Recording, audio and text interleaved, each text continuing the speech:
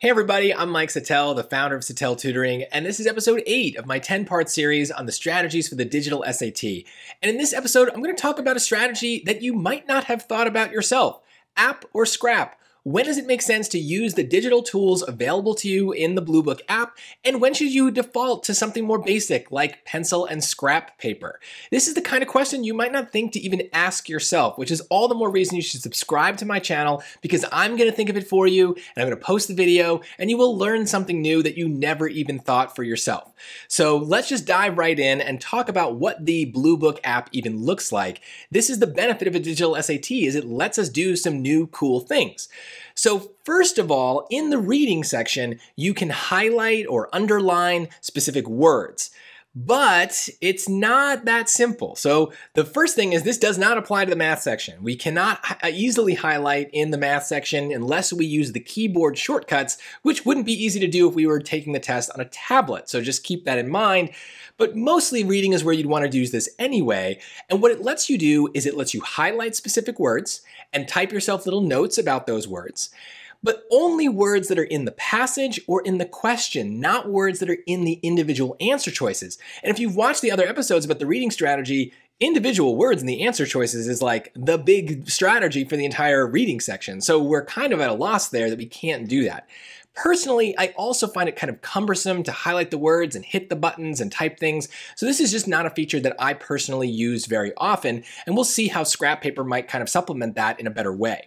But just to talk about some other things, we can cross out answer choices as a whole on all the sections. I think that is very useful. I also think it's great that we can bookmark questions, especially when we're taking the real test and the timer is ticking. We might need to move on before we're totally ready. And so to be able to bookmark it and go back is really useful.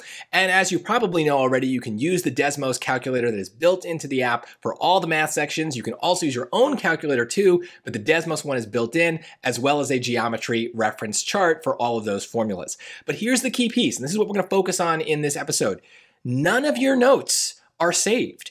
So especially when you are taking a practice test, you can do all the annotating that you want, but once you hit submit, those things are gone. You'll get your answers back, you'll know what you got right and wrong, but you won't have all the work that you did to kind of get to that answer. So this is really important, especially in reading. If we're trying to learn from our mistakes and improve, we need to be able to go back and look at our reasoning and think about why we picked what we picked so that we don't make those same mistakes again.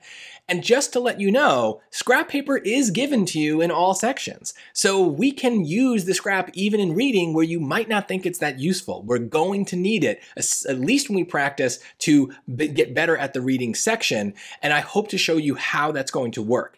But one piece of advice for the real test: make sure that you are not shy about asking for more scrap paper if you need it. They're only going to give you a few sheets to start, and you want to make sure that you have a good supply ready for whatever your section you're doing. So don't be shy about that. You deserve more paper. Make sure you ask for it. But let's start by talking about some math questions and try to find that line. When would we use the app? When would we write things down? When might we do work in our heads? So here are 3 questions that all ask about the same concept: the median of a set of data. And I organize them by difficulty. So number 1 being the easiest, number 3 being the hardest. But let's start with number 2, kind of somewhere in the middle.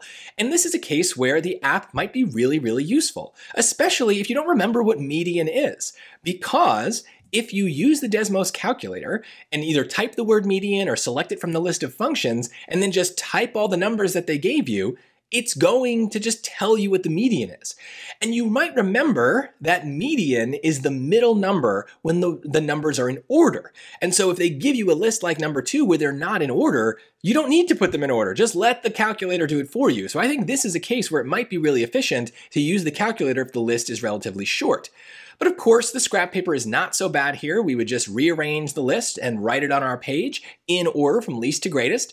And then I learned how to find median by just kind of crossing out numbers until we got to the middle. So I'd cross out the first and last number, then cross out the second and second to last number, and then just work my way until I got the median, which you can see is the same as we got with the calculator, 19 in both cases.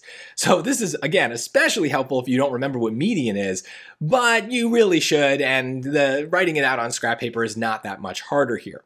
But let's back up. Let's look at question number 1, where this time we have a list. We're asked the same thing to find the median, but the list is in order. This is a case where I wouldn't bother putting it in the app because just typing it is wasting time. If median is the middle number and they're in order, I can just kind of look at it and solve it by kind of crossing it out with my own hands. So I would kind of just put my hands by the screen and then slowly move them towards the middle, right? One number from each end at a time until we get to that middle number. And there you go. So for this kind of question, which is a real question, I would not even show any work. It would all just be in my head. I would be using my hands to just kind of slowly cross off the answers. But number 3 is more likely what we're going to see, a frequency chart, where instead of listing the numbers, they give us the condensed version, right? They're telling us in this chart that the number 14 is in our list 9 times. 15 is in our list 6 times, 16 5 times, 17 once, 18 twice, right? So we could go to the Desmos calculator, type out the word median, type out all the numbers, but we have to make sure we take the frequencies into account. So that means we're typing the number 14 9 times, the number 15 6 times. And there might be longer lists that the SAT gives us. And just remember, every time we type a number, that's another chance to make a mistake, another chance to mistype, and the calculator isn't going to know that you did that, so it's going to give you the wrong answer. So this is a case where I would not rely on the app. I would use scrap paper. I would draw a rough version of the chart, and then the way that I learn to find median when I have a frequency chart is I'm crossing out in groups. So I would go to the smallest frequency that's either at the top or the bottom, and I would start with that. Let's cross out the 2. And crossing out the 2 really means we've crossed out both of the 18s. And I need to cross out 2 numbers at the top of the list to kind of compensate for that, to even things out. So I have 9 14s, and I'd cross out 2 of them, so now I only have 7 left.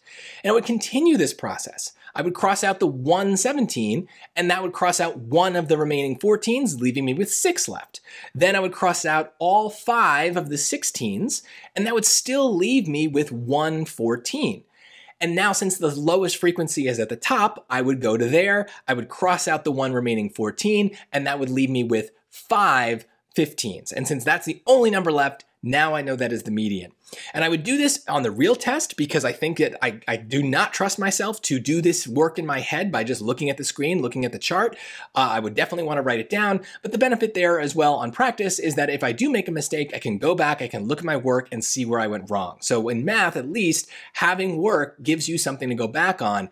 And in my experience, most people make way more mistakes than they think they will. So having work is a way of catching mistakes in the moment and after the fact when you're reviewing your test. But let's talk about reading, where we don't think of showing work as that important, but it's just the same as in math. If we show work, we are less likely to make a careless mistake.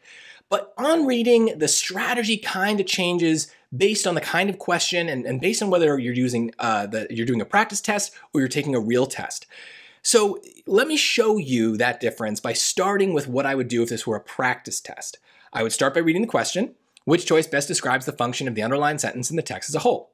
Then I would go to the text as a whole and I would read it and I would try to give myself a sense of what's going on. So let's just read it together. For thousands of years, human beings have looked up at the skies to study comets, but only during the past few hundred have we been able to confidently speculate about the chemical composition of these comets. Increasingly powerful telescopes and mass spectrometers have painted a picture of dusty snowballs hurtling through space, their icy cores boiling away as the comets made their periodic journeys to the sunny center of our solar system. For better or worse, that picture has never told the whole story. New research into trace elements tells us that comets were once much more varied and much more unpredictable. Now again, this is a practice test.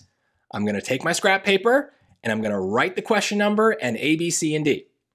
And I'm going to take notes basically on my thinking so that if I get this question wrong, I can go back and I can see, why did I pick that? What was I thinking? Why did I cross out the other answer choices? For this question on the real test, I think I would be able to do this in my head. I'll show you what I would do on the app if this were the real test, but it is a difference because I think this is a relatively easy question. But for a practice test, I don't want to take anything for granted. I want to get that practice and I want to have a record of what I was thinking. So the first thing I would write is next to the number 4, I would be like, okay, what was this sentence about in my own mind, right? So to me, they're basically saying, okay, I never told the whole story, so we have some incomplete info. We don't know everything about comets, I guess. Then I would go to the answer choices and I'd kind of do the same. What stands out in those choices? Choice A.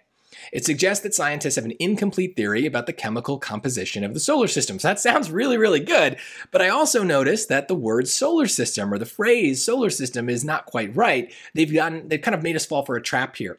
This is a good example of the main character trap that I talk about in episode 7, where the main character of the passage is comets, but the main character of this choice is the solar system. And that's a change, and that's an important thing to notice. And so I would want to write that down as a way of showing myself, hey, I noticed it. This is why I got rid of it. Now looking at B, it highlights the slow pace of research into the origins of comets. Well, it does say it took 100 years or several hundred years, but I don't think that's the main point. They aren't really making a big deal about how slow it was. It's just kind of them telling the story. So that word bothers me. I would cross out that answer choice on my scrap paper as I go. Looking at C, it undermines the assertion that comets play an important role in the solar system. Well, undermine is certainly a strong word. It stands out to me. Maybe this choice feels a little too negative. I don't really remember the passage being this negative, but it does, I did say that the dumb summary was that there's incomplete info. So maybe, I don't know, but I'm not going to cross it out yet. Let's look at D. It introduces the claim that the common understanding of comets is flawed. Well, there's also words that bother me here. Common is one of those quantity words. That's another potential trap. Flawed, this is very negative. It's kind of the same problem as C. But if I've got to decide, I'm going to go with D. Mostly because I think, flawed is a little bit weaker of an answer. It does seem to match a little bit more closely with what my dumb summary was. And so hopefully I think that that's going to be right. But notice I'm not crossing out C because that was second best. And if I get this wrong, I want to be able to go back and I want to see, I was wrong, but I was close, and why did I choose this one over the other? Did I miss something? And anytime that you watch my videos reviewing a practice test, you will hear me kind of rank these choices and talk about specific words. But notice here that I didn't highlight anything in the passage or the question. And so let's move into what would it look like on an app if I were doing this. On the test itself, especially if this were the real test, I would probably not write this out. I think this question is simple enough that I could do it in my head. I'd probably just have used the cross-out feature to cross out A and B as I read them because I was really confident they were wrong. I wouldn't have crossed out C right away, but when I read D, I would have been like, okay, that feels like the right answer, and I would have just circled it. So I wouldn't have used the highlight feature. I wouldn't have annotated anything. That's all stuff that I just think is more efficiently done in my head for a question like this. But again, if you subscribe to my channel and you watch my videos, I will be doing a lot of highlighting. I'm just doing it in those videos to basically show you in the easiest way possible what my thinking is. So it's different when I show you on the screen versus what you or I would actually do on the screen for a real test. But there are going to be cases on the real test where I would use scrap paper. So this case, the only reason I'm using it is for a practice test that I have a record of what I did, and if I do happen to get it wrong, I can understand my thinking when I go back and review. But for the next question, number 5, this is going to be a hard one where I would absolutely be using scrap paper during the real test. So let me show you why. Let's read the question first. Which finding, if true, would most directly support the researcher's hypothesis? Okay, it's going to be like one of those logic questions. Studies of biodiversity in African grasslands have found that even a temporary increase in elephant migration through certain areas correlated with a wider variety of plant species in those same areas 10 years later. It's very dense. Researchers hypothesized that the elephants destroyed some large trees as they passed through these areas, which created openings in the canopy that allowed sunshine to reach seedlings that would have been otherwise unable to grow. So again, scrap paper, I'm going to do the same thing I did before. I'm writing my number and I'm giving myself my 4 answer choices. And again, real test, I'm doing this. This question is too confusing. I have no idea what's going on. But I'm going to use the idea of a dumb summary, which I covered in episode 1. You should definitely watch that if you haven't. And I'm going to try to condense this. And so for me, there's a lot of increase and decrease. I'm going to try to express that in a much more simplistic way. Basically what they're saying is there's an increase in elephant migrations. This causes a decrease in the number of big trees, and then that ultimately leads to an increase in the other plants. So increase, decrease, increase, okay? Now I'm gonna go to my answer choices and try to do the same thing. Let's condense it. Let's try to get arrows and trends and all that stuff, and let's just see if any of them match with what we wrote for the dumb summary. A, areas that did not see an increase in elephant migration also exhibited an increase in plant diversity over a 10-year period. So they're saying that elephants are equal, but the plants have increased. So I like the last part, but elephants equal, that doesn't seem like to match with what we said. But I don't know. I'm just too confused here to pick or cross out at this point. So I would just move on to B. Grasslands in other parts of the world have exhibited a general decrease in total area covered by tree canopies during the past 10 years. So the trees are going down. That seems good. That matches with what we said. But it does talk about other parts of the world, and that feels like a more traditional strong words kind of trap. We have this very specific example of the African grasslands, but now they're kind of blowing it up into some bigger idea. This maybe is like a big versus small trap, which I talk about in episode 7. So I don't know. Again, I'm not going to cross it out, but I'm going to note those words that bothered me. Choice C. Most of the increase in diversity in these areas involves small shrubs and flowering plants, while species of large leafy trees decreased in number. Okay, decrease in trees sounds good, leads to an increase in the diversity of their plants. I don't know, that seems to match, but let's look at D. Plant diversity in these areas had significantly increased before the elephant migrations through these areas occurred. So this also has an increase in elephant migrations, an increase in plants, but that word before, I'm going to note that because that's another one of those potential traps that bothers me, right? Anytime they talk about time in a choice, chronology, something happened first, second, whatever, I get nervous. I have to prove that. So notice, this is also flipping the chronology of what the passage says. For them, the elephants were the first to arrive. Choice D is suggesting that the elephants are last. So even though the arrows are in the right direction, in this case, I would be pretty confident that C is the answer because it still matches my trend, but it does it without this added element of time, and that's a little bit safer. That's a little bit weaker, and that's probably going to be a better bet. But notice I'm crossing out A and B because I'm sure that they don't match, but D I'm leaving uncrossed out because if I do have more time in this section, I might want to come back and look at this, and I want to know very quickly, what was I thinking? What choices was I between? Because I don't want to have to solve the question from square one again. So in this case, the scrap paper that I'm showing you would definitely appear for me on a practice test, but I would definitely also be doing this on the real test. This question is so confusing, I need to have a record of it. But of course, circling it on the scrap paper doesn't get us the answer. In the app itself, we're also going to need to mark the answer. But notice here for the app, I'm not highlighting, I'm not underlining, I'm not even using the crossout feature. If this is the real test, I've done all the work on the page. The app is really just going to capture my right answer. I might bookmark the question so that I can come back, but otherwise, there's not a whole lot of work in the app itself for a question like this because it's so complex. I need that traditional pencil and paper to make sense of it. And that's really what I want you to take away from this, is that pencil and paper, just because they're low tech, are not bad. They are very useful tools. They give you a lot of freedom that a digital platform kind of restricts. So there are benefits to having that freedom to write anything, arrows, symbols, whatever. But also we have to think about the differences between practicing for the SAT and taking the SAT. And I know that you normally don't want the strategies to diverge that much, but certainly on a practice test where we're going to have the opportunity to review our answers, we need to have a record of our thinking. And I promise you, you're not going to remember it as well as you think. There's just too many questions. It's too long of a test. You're going to be exhausted. So you're not going to remember what you were thinking, especially if you review it on a different day using one of my videos. So write it down, be organized, and that way you can go back and be like, oh yeah, that's why I picked this. Oh, I missed that word. Oh, that word I thought was bad. I guess I can prove it. So you have a record of your thinking. It's still true in math. And I think in math, you're more inclined to show work just out of habit.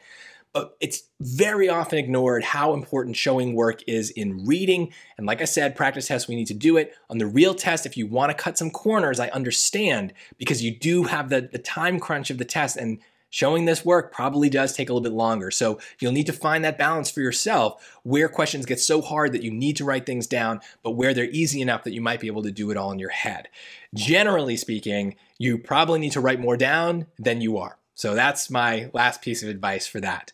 So remember, I'm going to talk about all the strategies, and I'm always going to show my work when I do my explanation videos. I'll try to tell you whenever I do write something down on my own page that the work I'm showing on the screen would match that on the page. So that way you can also try to sense when you should be writing things down, when you can do them in your head, when the app is the best way, and when the scrap is the best way. So I hope this gives you a starting point. Thank you so much for watching. And remember, when it comes to your scores, don't settle for less. Settele for more.